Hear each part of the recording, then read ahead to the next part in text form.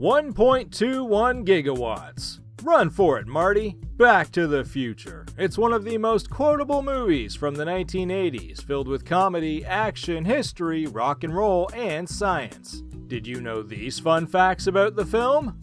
Biff Tannen's name was an inside joke between Robert Zemeckis and Bob Gale, who'd had an unpleasant experience with a Universal Pictures executive during a script meeting about another movie. The name of that executive? Ned Tannen. There's a Stanley Kubrick Easter egg in Doc Brown's garage. A label on the amplifier reads CRM114, the same name as the piece of equipment in Dr. Strangelove. There's a joke about Ronald Reagan, a two-term president in the 80s, in the movie. Reagan quoted Back to the Future in his 1986 State of the Union address and was said to have been offered a small role in Back to the Future 3. He would have been the mayor of the old West Hill Valley. Back to the Future wouldn't be the classic it is if any element was different, especially the cast. However, a great deal of actors were considered for the roles, including the lead duo.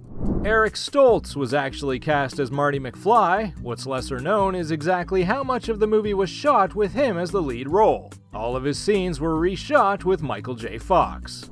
Before Fox finally agreed to make it work with his already exhausting television shooting schedule, a number of other actors were considered for the role of Marty McFly. Those names include Johnny Depp, John Cusack, Ralph Macchio, and C. Thomas Howell, who was said to be in close contention with Stoltz.